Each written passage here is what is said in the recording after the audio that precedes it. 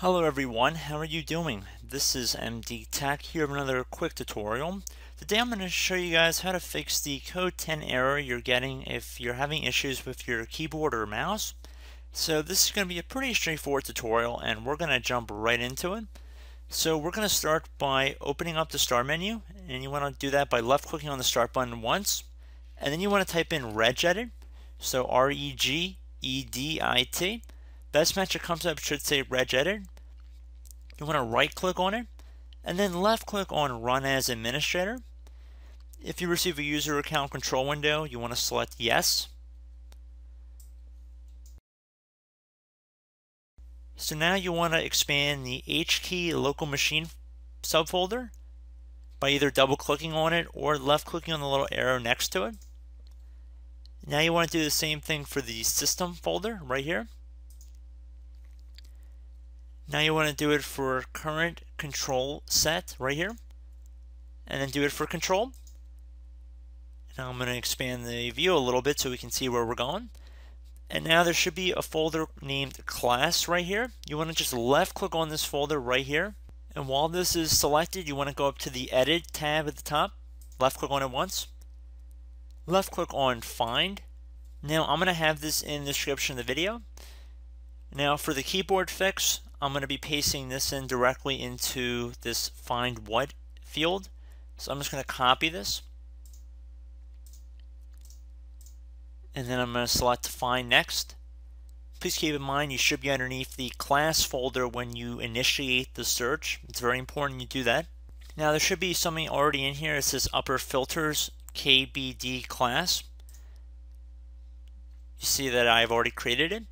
If you do not see one in here, all you have to do, I'm just going to delete it.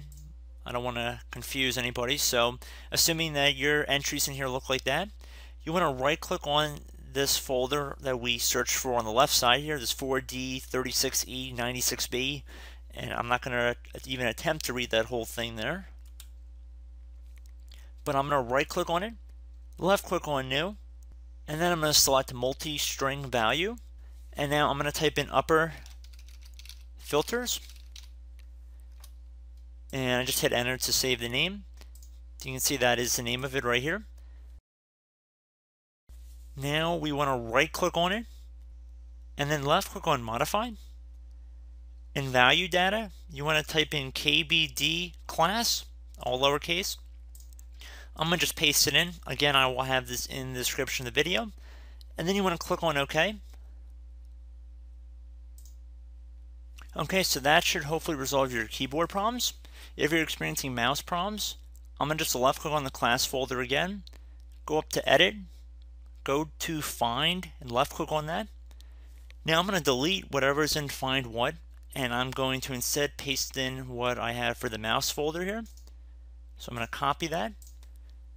I'm going to paste it in, click on find next. Again, you can see we have selected this folder and there's an Upperfilters folder in here. I'm going to delete it. I don't want to confuse everybody. So we have this folder on the right side. We do not see any Upperfilters, so we're going to have to create one. So for this folder, again, we're going to right click on it, left click on new, left click on multi-string value. Now you want to name it Upperfilters again. This time I'm just going to paste the name in. I don't feel like typing it again. So I'm going to name it Upperfilters.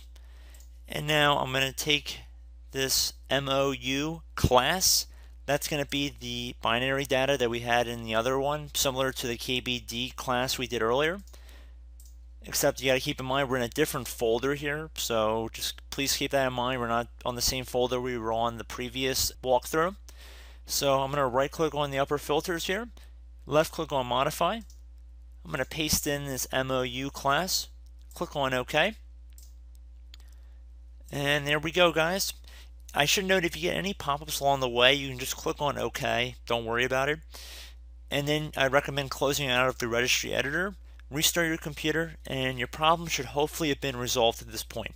So I hope this brief tutorial was able to help you guys out. And as always, thank you for watching, and I will catch you in the next tutorial. Goodbye.